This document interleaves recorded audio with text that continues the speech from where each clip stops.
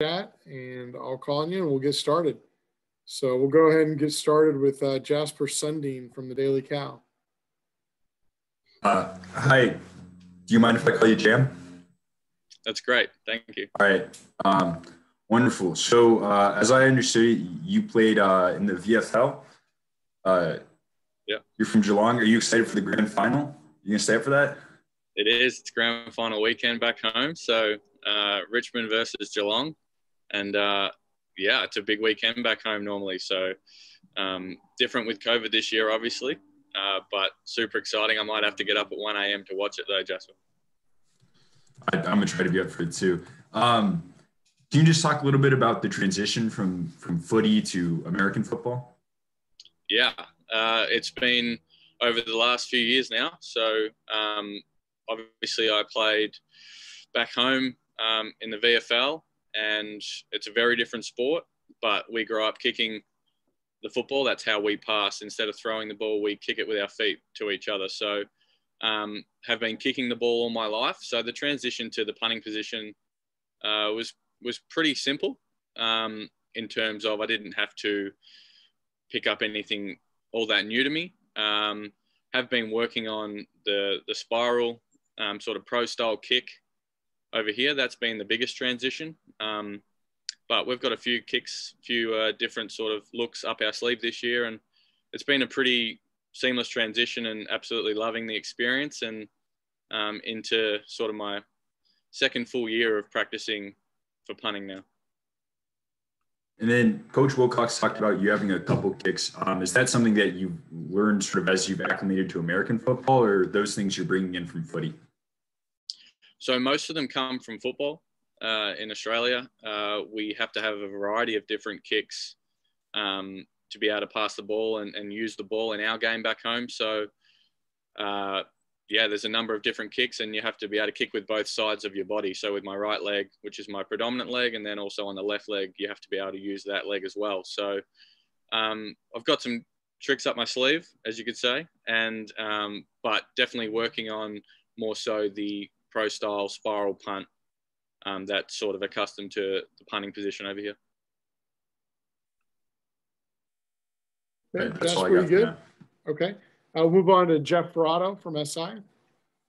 Hey, Jamieson. Tell us, based on your experience, what's your favorite part of Aussie rules football, and what do you think will be your favorite part, or maybe as a fan, what's your favorite part of American football? Yeah, nice to see you, Jeff. So just to quickly say that the team environment in both aspects is what I love about sports. So that whole team camaraderie. Obviously, there's a lot more players on my team this year with 100 and so in American football, and there's only 20 odd in the Australian game. So what I love, like, it was my first love, Australian football. That was my dream. It was to play professionally in Australia, and I love everything about it. My uncle was lucky enough to play professionally, and I just grew up with a football in my hand all the time. So it begun out, like most people, as a social thing, playing with your mates, playing with your friends, and quickly progressed to a career that I wanted to follow.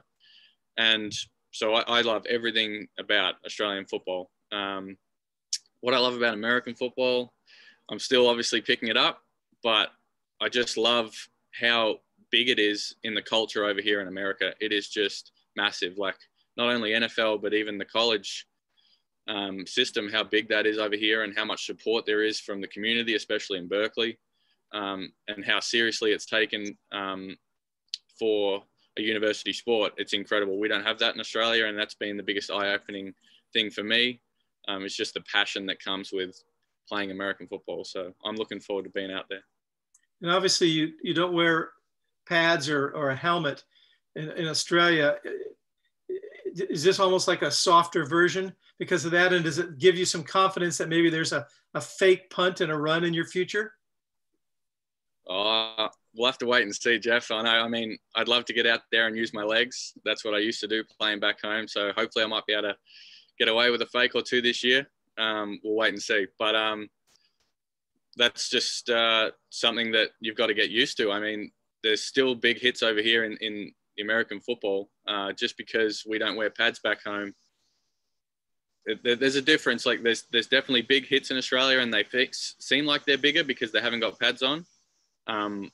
But when you're standing on the sideline here watching the guys go at it, they're still hitting very hard, knowing that they've got a little bit of added protection, which we don't have back home. So the hits still are big over here as well. Beautiful, thanks. No worries. Hey, Trace Travers with Rivals. Yeah. Hey, Jamieson, how's it going? Good, Trace. How are you? Pretty good. Pretty good. When I talked to Coach Regal a couple of weeks ago, he said you've taken over kind of a leadership role in the specialist room. Can you talk about how that's kind of been when you're one of the newer guys to the team as well? Yeah, I it's something that comes naturally to me, Trace. I think it helps that I'm possibly 3 or 4 years older than most of the guys on the team. I do feel like the oldest person out there a lot of the time. I'm 23 now, so I just think it comes with experience. Having played like semi-pro back home in Australia, playing and being a leader back home, I was often captain of the teams that I played in, and just always something that I've aspired to be as a leader in my community and in my sports teams. And yeah, I just have been me, to be honest, Trace. I've just came over and tried to be as much me as I can possibly be. And it's a younger group of guys, and there's also some guys that have been here for a couple of years. So I had to sort of see the waters and sort of have a look at it all early and, get a lay of the land, as we say. But we've got some great guys on the special teams unit, but if I can play that senior role, that senior figure, and the sort of, even if it's a dad-like, a father figure role, then I'm happy to do so. And if that helps us win football games and be good on special teams, then I'm glad I'm doing my part. And with that, during the layoff that you guys had from the end of spring ball to the beginning of fall camp, what were you able to do as far as, kicking and everything?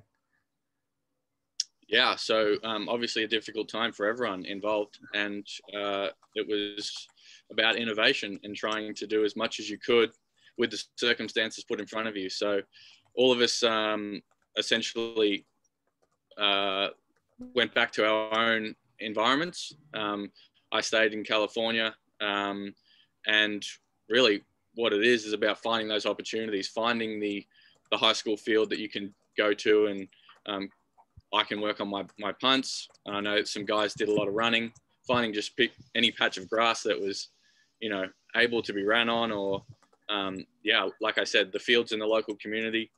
That's what I personally did. I found local high school fields and got out there and kept my punting at least a couple of times a week just to stay on top of it. And also I went to Home Depot and I got some concrete and a steel pole and made some dumbbells, and so I could lift some more weights. So I did as much as I could, bit of innovation during the strange time that COVID is. Fantastic. Thank you. Yeah. Hey, we'll move on to David Bush from Bear Insider.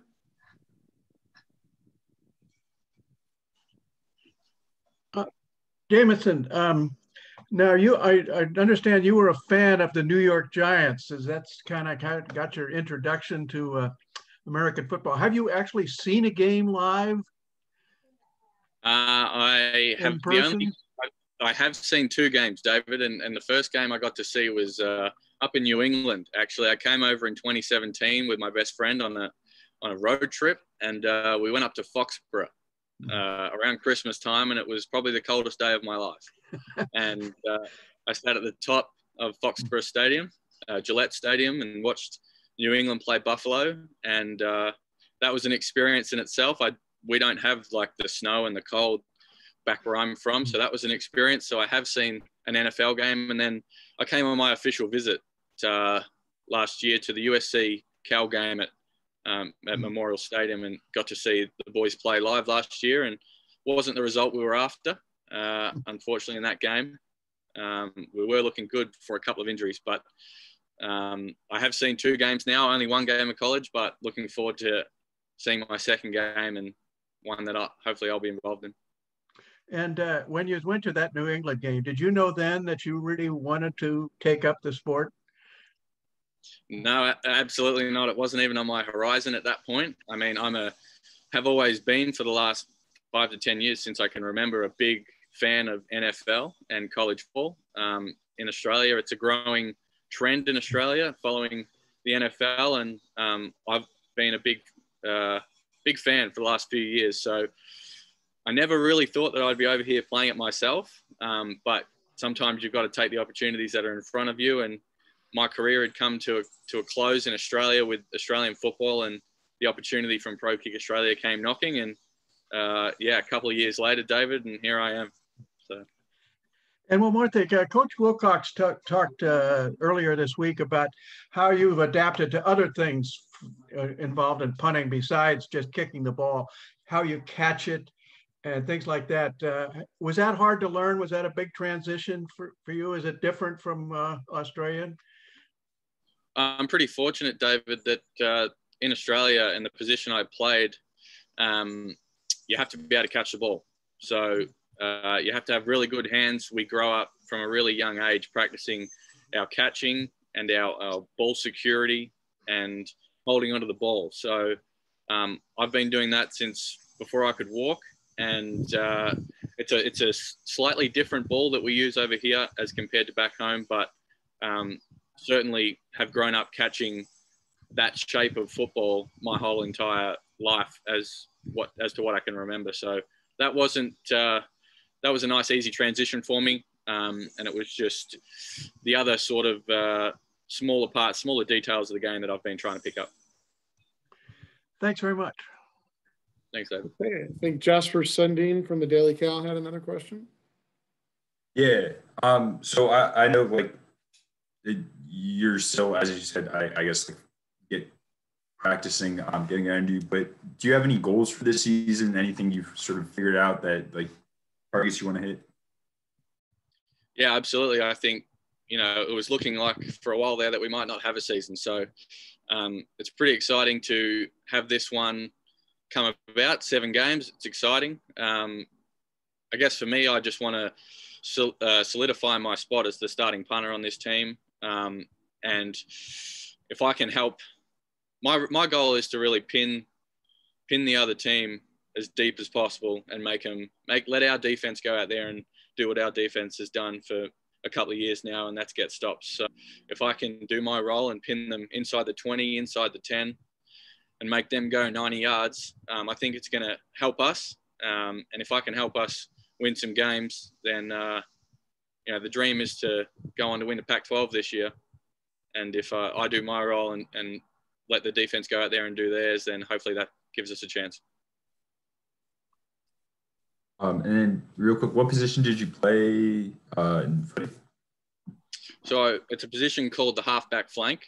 So essentially you could look at it, if you were comparing positions, something as like a corner or a safety over here. I played on the defensive side of the ball, and you've got to sort of try and intercept essentially, and then rebound. And once you intercept, you've got to go and try and score. So you can look at it from a position of like a corner or a safety or someone trying to intercept the ball. So it's called the halfback flank, and I played that role for many years, and it's a role I love. Okay, Jasper, you good? Yeah, thanks, Kyle. Thanks. Okay, you bet. Yeah. All right, guys, we got see no more questions in the chat, but I'll give you guys 5 seconds or so. If you got another one, let us know in the chat. Okay, not seeing any, we'll let Jam get out of here.